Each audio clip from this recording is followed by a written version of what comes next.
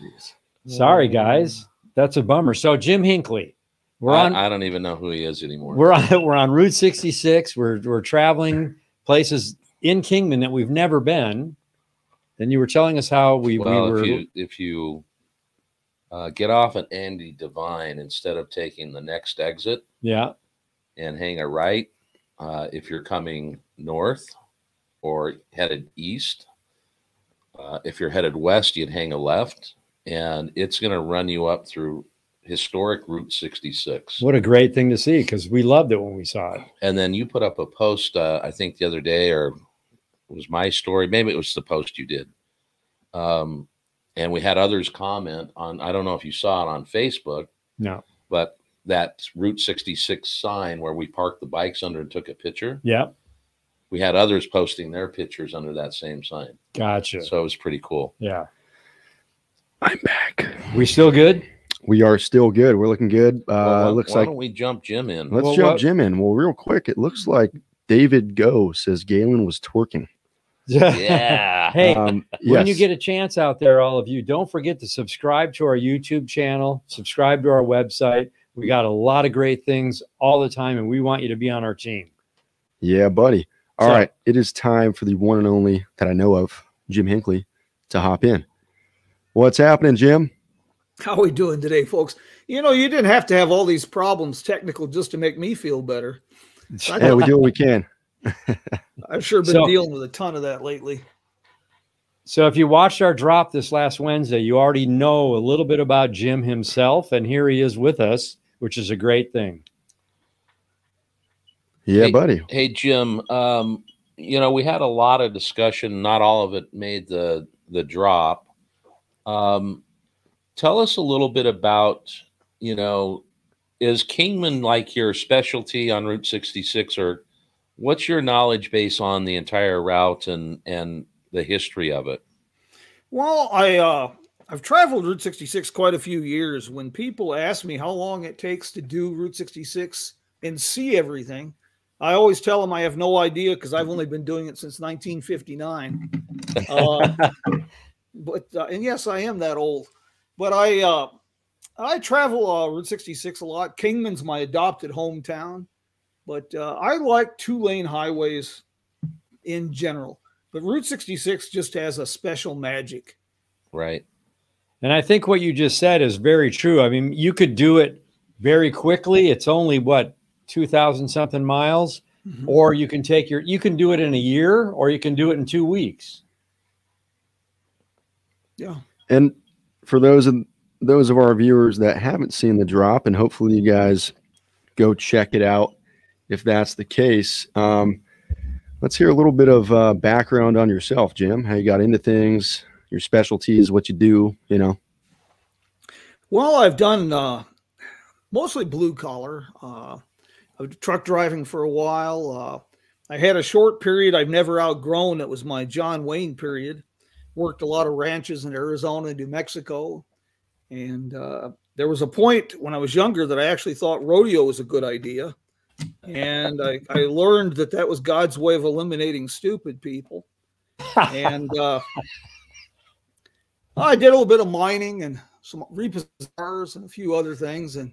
But people always said I had a gift for telling people where to go. And so I started sharing it with writing and talking. And my initial writing was actually on the American auto industry from about 1885 to 1940. And of course, that blends in with travel. So that's basically what I've been writing about and talking about. So how many books have you published? Book number 20 just came out. And number 21 will be out this summer. Fantastic.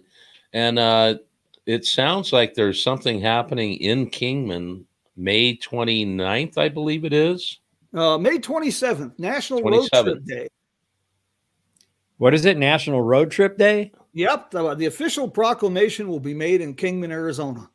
I love it. That's a cause I can get behind. What's happening with that? Is there a party? Is there a statue? What's being erected out there?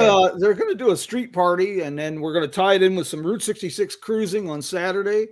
we're going to unveil the phase 1 of the narrated self-guided historic district walking tour that Kingman Main Street's been developing. And I've been doing the historic research and the narration for this. Yeah. Fantastic. Good event.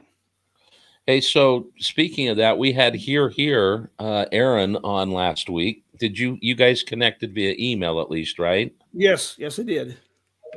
Okay, well, hopefully something works out there for you. We had a conversation, a question that came up the other day.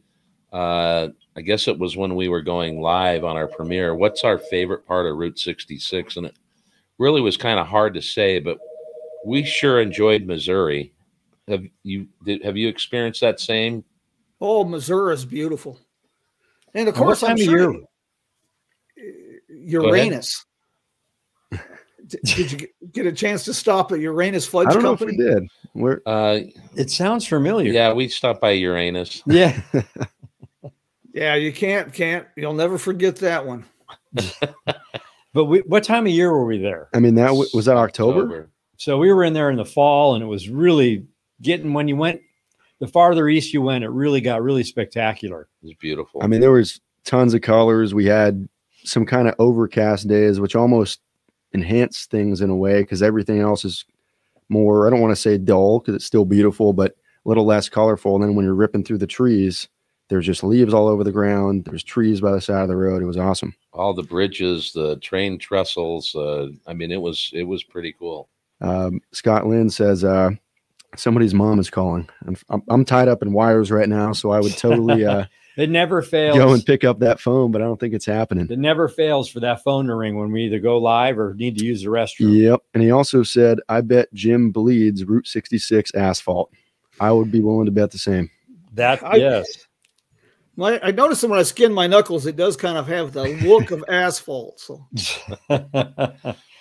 Hey, so we mentioned in the drop, you actually took us in your car over to the original area of Route 66, and where there were the bridges and things, and you gave us some photos to complement that. Talk to us a little bit about that. You know, you've got sections there that are still some of the original stretches of Route 66. Well, that was originally back 1912 and 13. That was the Santa Fe Grand Canyon Road. And then in 1914, when they rerouted Route 66, or National Old Trails Road, that became the National Old Trails Road, and then 1926, Route 66. And until 1937, that was the highway. And so they changed I guess now it's called the historic Route 66. They changed that because there was so much traffic, or what? Why did they end up moving it again? You know, Route 66 is always been in a state of evolution, and trying to keep up with traffic was the main thing. Highway engineering was changing. You go through that stretch up through Oatman. In 1939, the Arizona Highway Department clocked 1 million vehicles on that road. Wow. That's insane. And after the war, that number increased exponentially. Just as Are you talking like Sidewinder Canyon? Yes. Yep. Cool Springs. That's amazing. Try and shut the if you want to shut the door. That's Sidewinder amazing. Canyon, or the Arizona Route 66 Sidewinder, whatever you want to call it. That's in the video I'm working on right now, which is dropping next week. And I don't know, every time we've ridden on that, it's just been incredible. My first time in Kingman, we were coming the other way. We were coming from Oatman to Kingman. And those turns, I think we were hitting that a little before golden hour.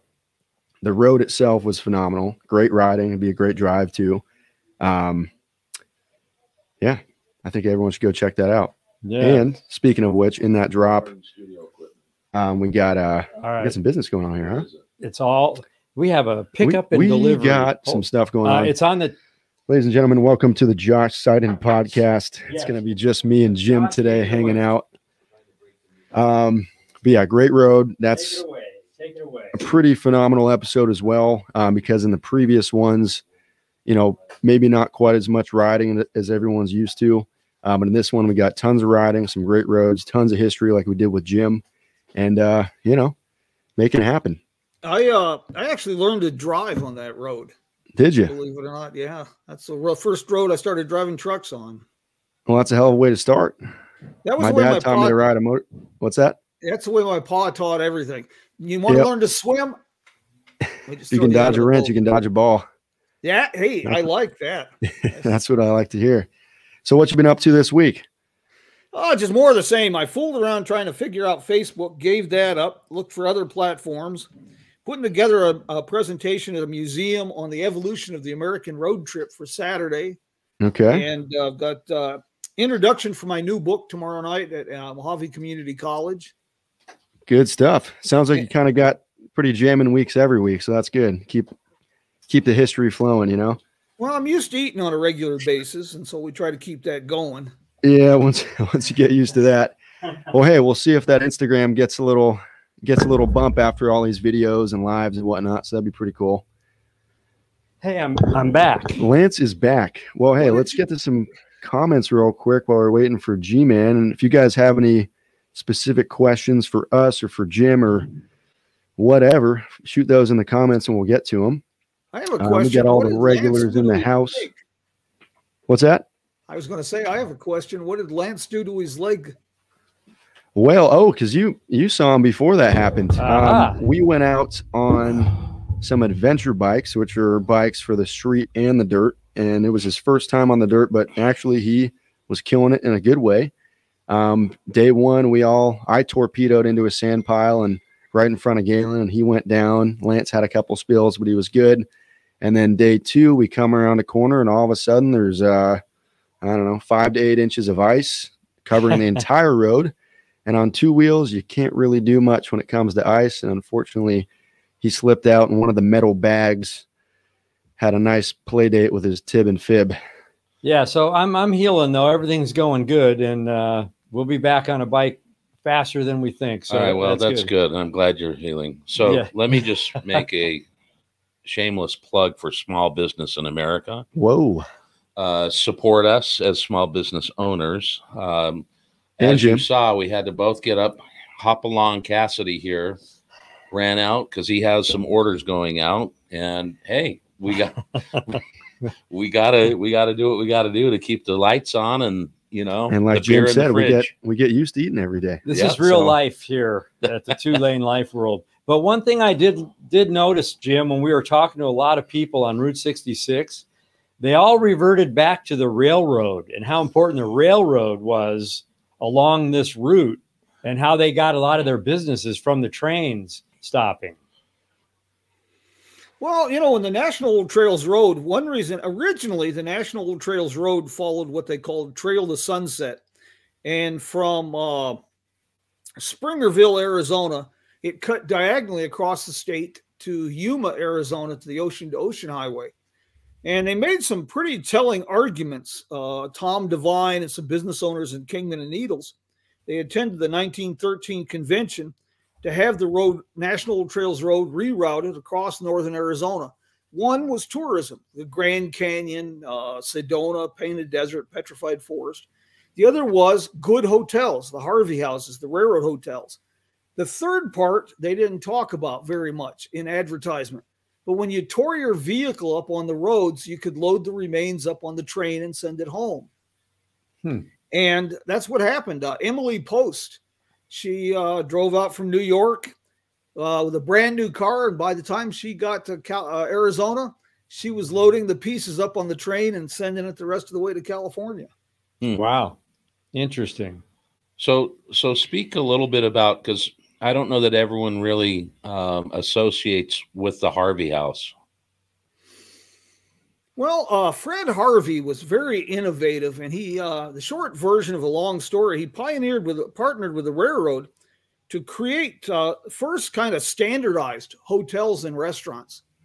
The first chain hotels and restaurants, if you will, providing good quality service all along the railroad. And it also provided a lot of women in remote communities that later went on to become wives and mothers and help populate the West. Wow. You know, we were in the Grand Canyon. We actually, by the Kolb house,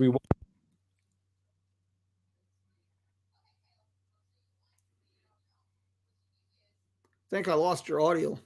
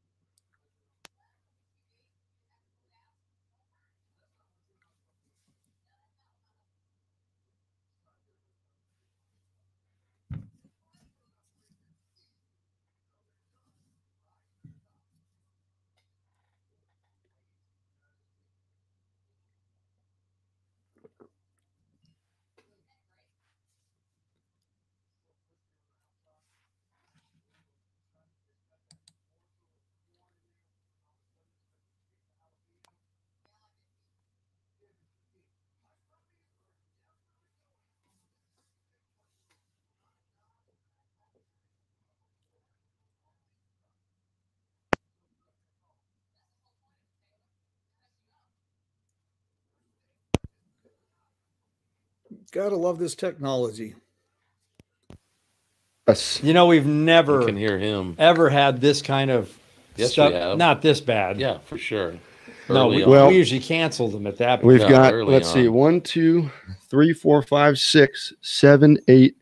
We've got like 10 devices involved with going live and about double the amount of wires and batteries. Well, we haven't had a situation like this in a long time. Right. But we have had them before. Little ones. Yeah, we'll get this. Not that little. The AA batteries that were powering the microphone interface system died, and I just plugged in a portable charger that's on 1 bar of juice. So okay. Let's see how this goes. There might be some more batteries. I can hardwire it into this over here if it fails again. So we're keeping things interesting today. You gotta love technology. Thank you guys for sticking with us, and we're back. Well, on Route 66 in a lot of these small towns, that people say they're haunted. Maybe we're haunted in this episode. I don't think so.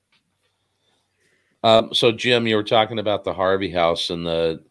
I think there were uniforms. That's where kind of like room service, or rather at the hotel, instead of having a cafe next to a motel, this was more of a hotel with a diner and or a restaurant and so forth, right? It was kind of it started the modernization of motels. Modernization of hotels and standardized service.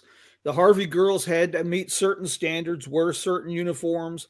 They were real strict about what food was served, because even in these years, motel didn't come into being until the 1920s.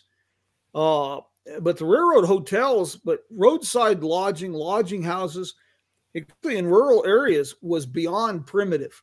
When Emily Post trip, she wrote that they chose to sleep in the car one night in New Mexico because when they went to a hotel, she complained about the bedding, and he says, we change it every month.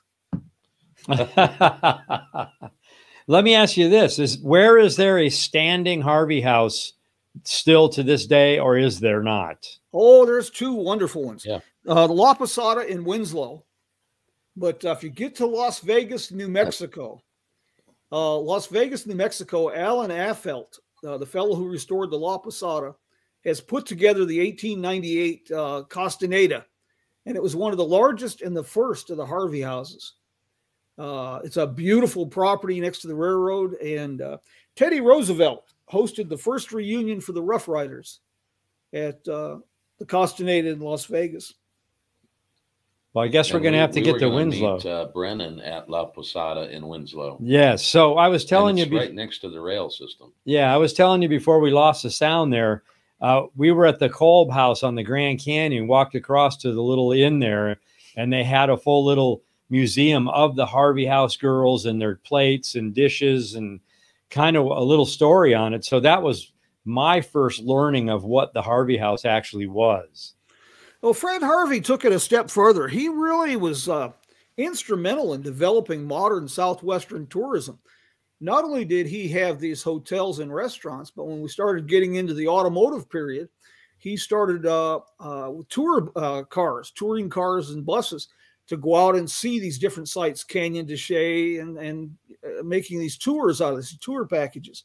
And then he brought silversmiths in to teach the Navajo how to take their craft and turn it into the jewelry that we know today. And he created an entire tourism industry. But the best of the Harvey houses, like say, is Las Vegas, New Mexico. The whole town of Las Vegas, New Mexico is extraordinary. We've actually been on the outskirts of Las Vegas, New Mexico, and we were actually doing the Route 66 tour. Right. We'll have to hit it. We'll have to. I wish we would have known.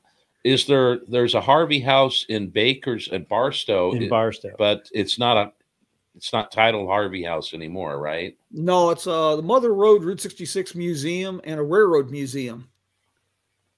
And can you sleep there? No. Okay.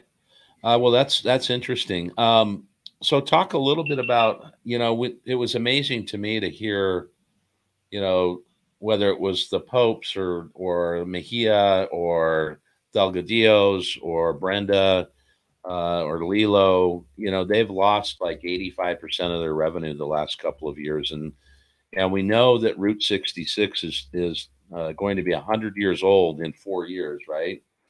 What do you see out there in terms of people planning for that? Because I know you guys in Kingman are trying to revitalize as well. What are you hearing out there? So those people that are in different countries that will watch this, are there some great things happening, events happening? Are you aware of any? Oh, yeah. Tulsa is going gangbusters with Route 66 Centennial projects. In fact, Reese Martin with the Oklahoma Route 66 Association, the governor, they're putting together a big AAA road trip next year on Route 66, countdown to the Centennial. Missouri and Illinois are all planning major events. The international interest in Route 66 is mind-boggling.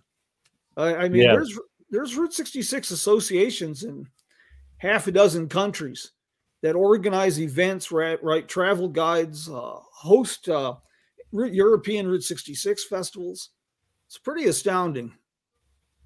Well, we're doing these little segments along the way, but we are definitely going to be running the entire Route 66 on our motorcycles in the future here, because we're learning so much. I mean, we did it. We kind of blasted it. We had a great time. We met people. We got the lay of the land, but now we're getting in depth, and it's really kind of changing because we're meeting, like I say, we met you, we met so many great people that it's turning into a fun deal. Yes, sir. Well, sorry to cut someone off. Anyway, I had a question from Mark Lawless before I forget. It said, Jim, can you speak about Edward Beale's contributions to Route 66? Well, the Beale Wagon Road, it's kind of a long story, but there again, the short version, there was a Native American trade route that connected the Zuni and Hopi villages with the tribes in California. And Father Garces, his expeditions in 1776, followed that trade route across northern Arizona. And when the American explorers, Lorenzo, Sitgreaves, Whipple, all started crossing, they followed that route. Lieutenant Beale, Edward Fitzgerald Beale, is an incredible personality that a person needs to really look at. His adventures made Indiana Jones look like a Cub Scout. The stuff that man was involved with was just extraordinary. Undercover in England as a spy, and the Mexican-American War. And he was actually a naval midshipman, is how he got started. But he was assigned a task of mapping a southern route from Fort Smith, Arkansas, Fort Defiance initially, and then from Fort Smith, Arkansas, to the Colorado River, where he could connect with what became the Mohave Road. And he followed that Native American trade route. And as if that wasn't crazy enough to survey a wagon road, he was given the task of seeing if camels were viable. So he had a camel caravan to accompany this. And the military, in their infinite wisdom, the way they usually do, trying to bring things under budget, they imported these camels, but they only imported one camel jockey to teach the mule skinners how to use camels. And his name was Haji Ali. And of course, Americans kind of bastardized those things, and we called him High Jolly. And the fellow who authorized the camel expedition was the Secretary of War named Jefferson Davis. He went on to something a little bit more infamous. He became the president of the Confederacy. But then the railroad, basically, when the survey came through, the Atlantic and Pacific Railroad, they followed the Beale Wagon Road, then the National Old Trails Road and Route 66. But Beale was instrumental in a lot of things. But the Beale Wagon Road was one of the primary southern routes to California before the railroad. Well, that answers That's it. Interesting. I wonder if when we were at Cool Springs, Dwayne was showing us the wagon route. Would that be part of that was by the Sidewinder area? Yeah. Wow. Amazing. And if you go up by Fort Beale, Camp Beale Springs, about a mile from downtown Kingman, you can see ruts from the Beale Wagon Road, the 1870s Mohave Prescott Road. You can find a 1913 automobile highway. You can find what's left of Highway 466. And then next to it is modern Highway 93, which will soon be I-11. Pretty crazy. I mean, what was his name again? From Dwayne. When we were up there, Dwayne was showing us some springs along the Sidewinder. We hopped off and hiked up a little bit, and he was just talking on, they don't get much water out there. So anything that happens in the desert, whether it be tire tracks from a side-by-side, which they try not to have out there in some of the historic areas, can last for hundreds of years to an extent. So you can still see like a very well-preserved wagon road, which is definitely pretty crazy to see. But there's springs in that mountain pass that have water in them all year round, and that's where the wagon and the travelers would stop to replenish their canteens and their water barrels. And now they have goldfish in them. Yeah, they do. Yes. Someone dropped some goldfish. Oh, we've been through there several times and never knew. All right. Another quick question before we get back to it. Scott's wondering, has Jim been on the whole length of Route 66? If so, what's his favorite area? Well, I'm kind of partial to this part in western Arizona because this is kind of where I grew up. You can cue the Twilight Zone music at any point in this story, but for some reason, almost all the milestones in my life are tied to Route 66. We moved out here in the summer of 66. We followed a lot of Route 66 from Michigan. When we lived out there on Oatman Road, the pre-52 alignment, there was no traffic in those years at all. And I learned to ride a bicycle on that section of Route 66. I learned to drive. I learned to drive a truck out there on that section of Route 66. And to be honest, I don't think a one-eyed blind man can take a bad photograph out there. But, I really, really like that section, and Missouri is spectacular. I'd say probably about the same. Yeah, here. I think so. I mean, as far as roads and riding goes, the Sidewinder probably hands down as far as the road itself and the surroundings in Missouri. Oh. The color was incredible. The bridges were awesome. I just loved the back roads. It felt like you're in the south somewhere, just cruising, no traffic. It was great in little towns that you go through. For sure. We had fun in so many places. And I feel some kind of thing about Route 66. I really am passionate about it. And I know that Galen and Josh are the same way. It's just a fun place to be and see because it's 2 lanes. It's what we like. And we said during the drop, we did it our way. I mean, the app that we used it's a Norwegian. Jim, isn't it a Norwegian couple that which one? Route 66 navigation app. Yep. It's Marian Pavel out of Bratislava, Slovakia. Yeah, I was blown away. We had an Instagram Route 66 or Route 60. I forget what his Instagram handle is. It's still Route 66 out there. official. And we were talking to him, and he's looking at our page and this and that. I find out he's from Germany. Yeah. And he's that passionate about Route 66. And you mentioned some of that in the drop as well, the stories where you were back there and, the different sites that you saw with people that had maps on their buildings or what have you. There's a couple of quick things. October, of course, is a great time to do Missouri, the color. Oh, yeah. But 2 wonderful motorcycle drives with short detours. Next time if you do Route 66 end to end, you make the little detour of the pre-1937 alignment of the road goes up through Santa Fe, New Mexico, and drops down to Santa Rosa. Didn't we? Make the little detour to Las Vegas, which is an incredible town, and then follow Highway 104 down to Tucumcari. Yes. It's 105 miles. Spectacular. Yeah, Tucumcari is pretty cool as well. We saw more cops in Tucumcari than we saw on the entire route. Probably more cops than standing buildings. Yeah. Well, I would open it up, Jim. I don't know what your thoughts are, but I mean, maybe we need to do the 100th year celebration with you, and you can be in a car or what have you, and we spend 10 days or so together and get into some even better history in the places that we stopped at and find some new stops. Well, it's funny you should mention that. In one of my COVID-induced, I don't know what you'd call it, Robinson Crusoe isolated on the island modes, more maybe Gilligan's Island, I've purchased a 1951 Chevy panel truck recently. Wow. And I'm working on putting that together as a rolling Route 66 information center. And my game plan is it's going to be a countdown to the centennial. And I'm hoping to drive it to the Miles of Possibility conference in October back in Pontiac, Illinois.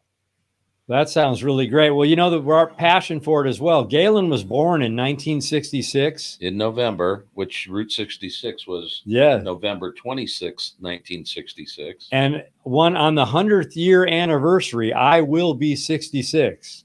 So, and I was born in 96. So the fun is starting now. Well, I'll tell you what, if Jim takes the panel truck, he can just do all the talking, and then he can carry all the camera equipment and the gear, and he can be our, what do you call it, a chase car. We can teach him how to use the gimbal and the camera. Yeah. And then, you know, he'll be our production crew. It just so happens it's a 1-ton panel truck, so we'll have a lot of, you know, full on trailer. I'm tripping over my words. Get the Airstream behind it. Right. Let's see. We had another couple comments. Big Oil 7 says, "Well, look you up, Jim, when we pass through in May. So maybe you can be around for some tours. Probably toasty out there, but it sounds like he's used to it." Scott Lynn says, "This guy's a walking encyclopedia of Route 66. I would say so myself. Love this guy's humor." Let's see. Jim, do you know the status of the Harvey House restoration in Needle? Yeah, the El Garces. It was pretty much gutted. Years and years ago, it was gutted. But they're redoing it now as a convention center, conference center, offices. But you know, it's funny you should mention the Route 66 encyclopedia. Boom. And I wrote it. Oh. And there's the punchline. And I wrote it. Is there a book he's showing? Yeah, he had the Route 66 encyclopedia book with a pretty familiar badge on there. Well, Jim's our main man. Yeah. So for any of you guys watching now, or actually I should say in the future, which is now for you right now, if you're watching this in the future, which is right now, we'll put a link to that book as well in the description, along with all Jim's other stuff. We had some questions on here about certain points of interest, which I'm sure you have on your website. Am I right? Yes, got quite a few. He mentioned May. There's 2 events in May. The first weekend in May, which this year will be April 30th, May 1st and 2nd, is the Route 66 Fun Run. It's been held for 33 years, and it's 3-day block party from Seligman to Topak. And before COVID, in the BC era, we attracted often 1,200 plus people. Tour companies from New Zealand, Australia, they included the Fun Run in their spring tour packages. And you won't believe it's always diverse vehicles. I'm off camera. He's snapping at me for yawning, sorry, but I'm off camera. Nobody else can see it. Oh, you're not? I thought you were on camera. No, I did not sleep last night. Don't pay attention to me. We cut them off. So they're getting included in the tour packages. Hopefully a lot of those countries kind of get back to crossing back over here. It's going to be better this year, but now with this Ukrainian situation, yep. Who knows? but it's going to, before we get back to 2019 levels with international travelers, it's probably going to be 3 or 4 years. Yeah. Yep. Well, and it was funny, not funny. It was interesting talking to, again, some of the people we interviewed over, the week that we were there. There were tons of motorcycle tours, not just busloads of people, but motorcycle tours. Yeah. Motorcycles. Well, till it gets back to that level when the international travelers over here checking it out, we're going to do our best to share it and show it and showcase people what's out there so that at least they can see what's up. Yeah. Well, that's the silver lining with COVID. Americans rediscovered a love affair with the road trips. Yes. And Route 66, it's not our most scenic or most historic highway, but it's always had the best press and publicity. And as a result, it's got a magic, a personality. You take US 6 is a much more interesting highway, but it just doesn't have the magic. Yeah, well, I mean, it's just been a good time every time we are on that route, and doesn't matter what state, the people you meet, people that have the old hotels and the restaurants, and the people that want to keep it that live energy of the, a lot of Hollywood traveled on Route 66, actors, and it's just American history. And that's why when Galen and I came up with the Shaking Hands with America and riding these places, we want to reintroduce America and the world to what we have to offer here. For sure. I mean, now that you guys heard all the GoPro beeps, I'm back on. But I was actually having a conversation with Randy on the way home from dropping off the pans.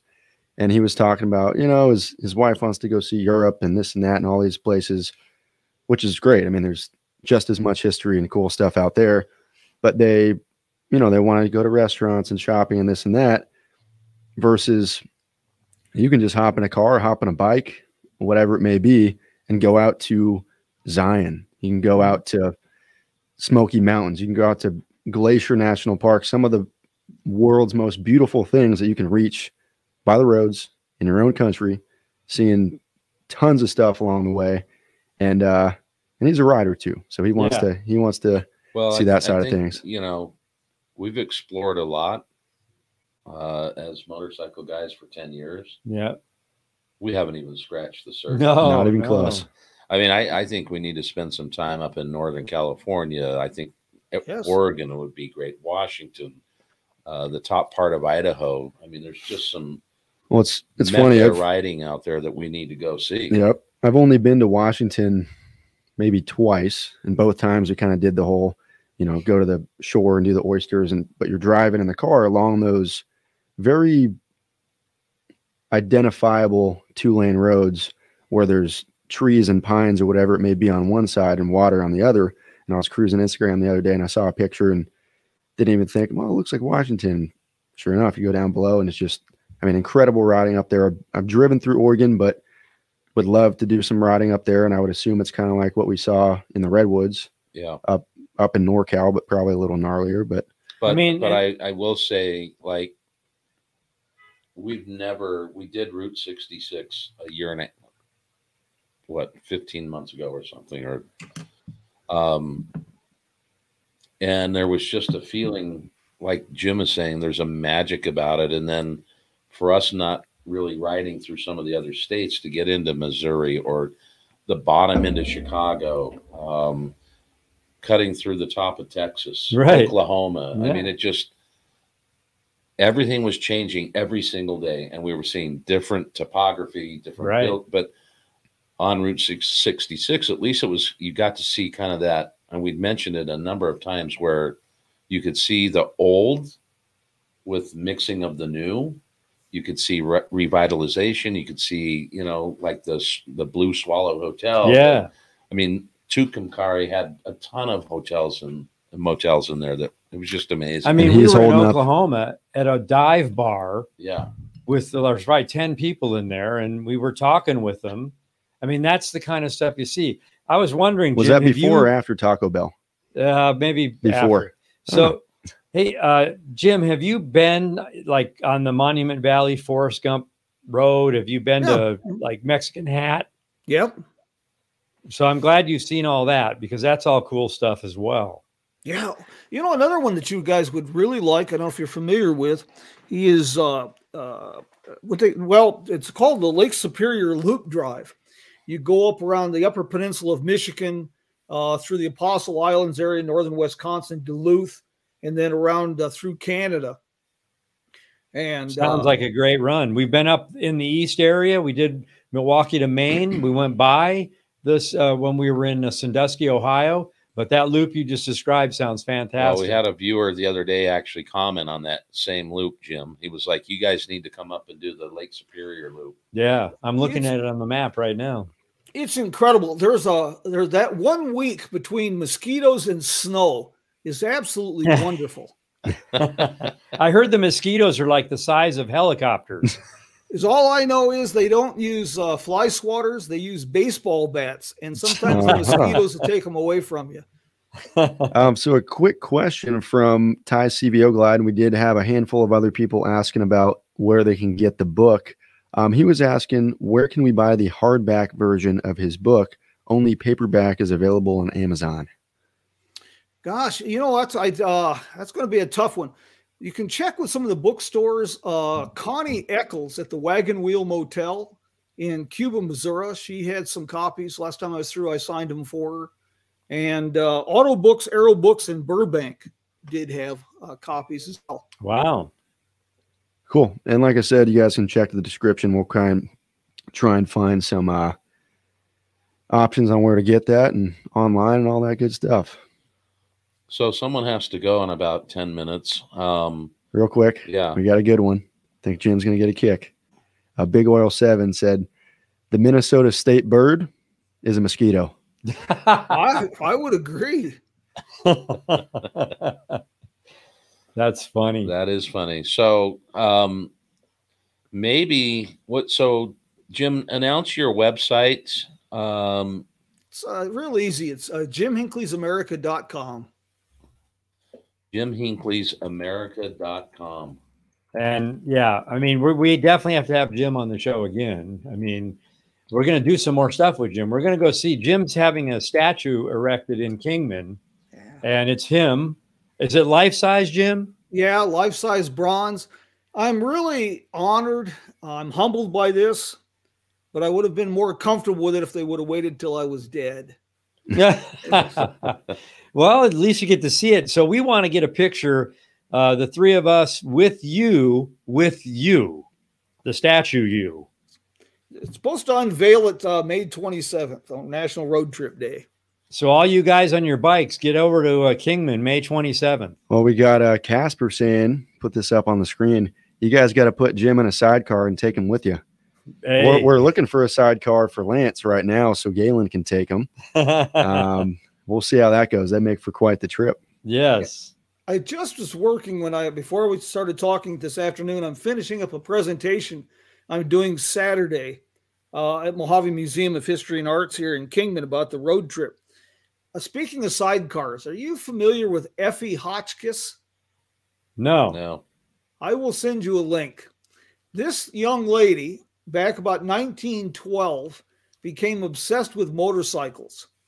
She got speeding tickets in New York City, all kinds of things. And she bothered and pestered Harley Davidson for a couple of years until they trained her and hired her as a mechanic. Wow. And then in 1915, this is a direct quote from an article, she took her new motorcycle and with a custom sidecar for her, quote, rotund mother, and they made a trip to San Francisco, became the first women to cross the United States on a motorcycle. Wow. They did this in 1915. So we're impressed that with motorcycles. I have a feeling we read that in the museum. Huh. But that's great. I'd love to see that article. Yeah. We did have a question before we hop off too from David saying, when is that Route 66 block party again? It's the first weekend in May. So it'll be like April 30th, May 1st and 2nd, I believe. Awesome. And that's the fun run? Yeah. Route 66 fun run. It kicks off on Saturday morning in Seligman. They have a huge party that afternoon and evening in Kingman. And then Sunday, it continues down to Topak and Golden Shores.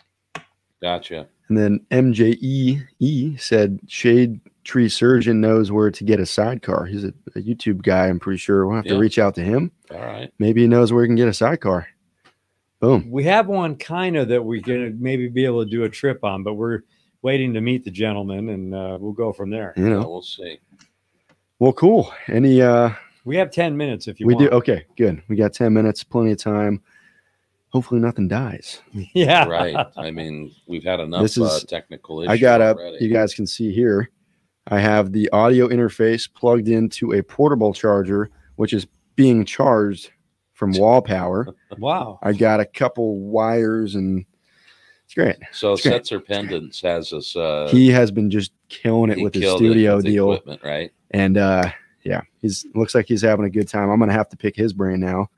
So Jim, what's one of your favorite non-Route 66 stories? You mean for what roads to travel on? Yep. US 6. Where is US 6? I'm lost with that one. Everybody is. Do you remember the old commercials that said, "This is your brain on drugs"? Yes. Well, US 6 is a highway designed by people on drugs. Galen's looking at one.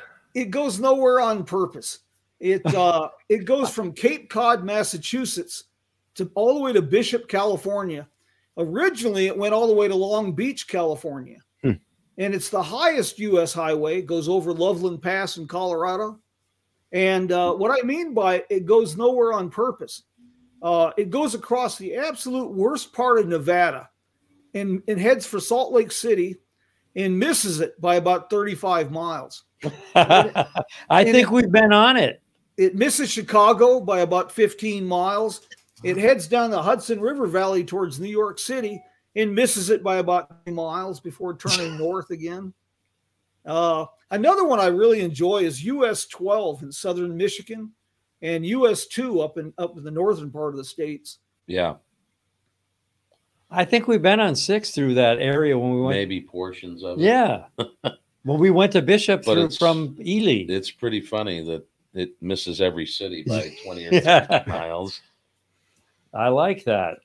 Yeah, there's another couple of decent roads up in Northern California, Central California. The 49 is crazy. Yeah. Kit Carson Pass, where we froze Josh, is crazy. That was the best. Just some great stuff out there.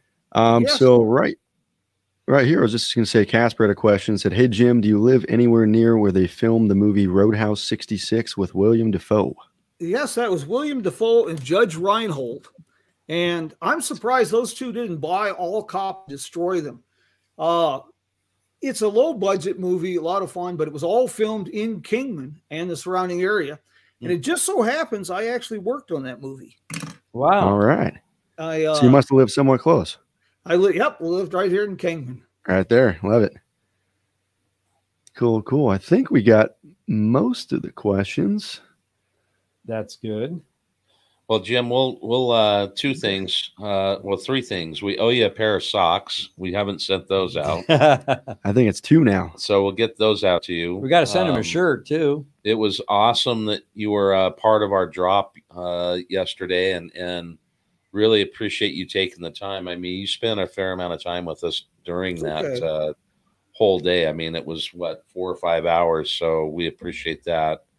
Thanks for joining today. But sure. I guess we're going to have to go to Route 66, and we got to plan that. We'll travel together.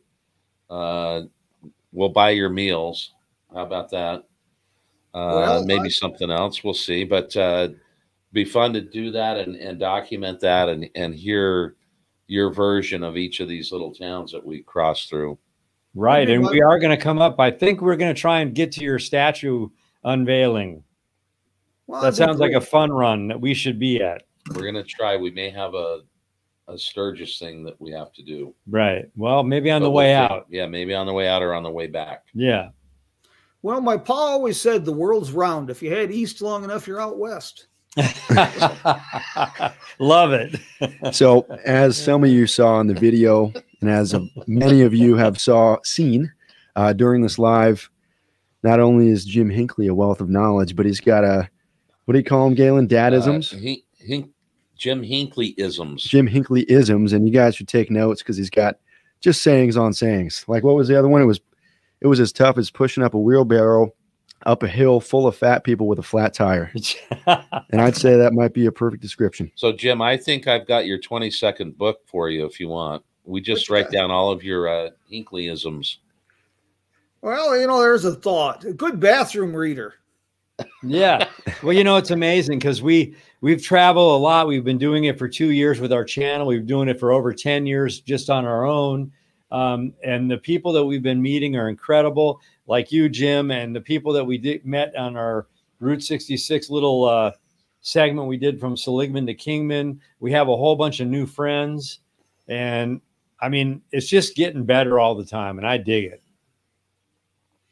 Very good. Life's a shovel, man. It was my pleasure to meet with you guys and to show you around, telling people where to go. It's what I do. And, you know, like I say, I love telling these stories. I can do it for hours, even if I'm the only one in the room. Right. And, I just, what I'll do, guys, you mentioned knowing more about these towns. A little shameless self-promotion, but my new book that just came out, I'll get the publisher to send you a copy. That would be awesome. Would the publisher get it to you first where you could sign it? Well, that's the catch. I'll have to sign it I'll deface it with signature when you come back through Kingman. Okay, that sounds great. We'll do it that way. I mean, we have, lift up that book right there just from your seat. We have a Route 66 book found somewhere in Arizona, and we're going to start collecting. We're going to get your collection in here. You got to get a bookshelf in here with all the good stuff. Yeah, the Main Street of America, the Mother Road. Whoa. Well, thank you, Jim. Appreciate the time. What do these guys need to do? Hey, subscribe to our website, YouTube channel, 2LaneLIVE. Tell your friends to do it as well. Yeah, hopefully you guys are enjoying the content that we've been putting out, documentary style. Let us know. Hit that bell. Give us a thumbs up and make some comments. We love to hear them. And the next video has got more history on Oatman, a lot of the history of the pass through there, a lot of great knowledge, but a lot of great writings in this one as well. Crescendo. Yes.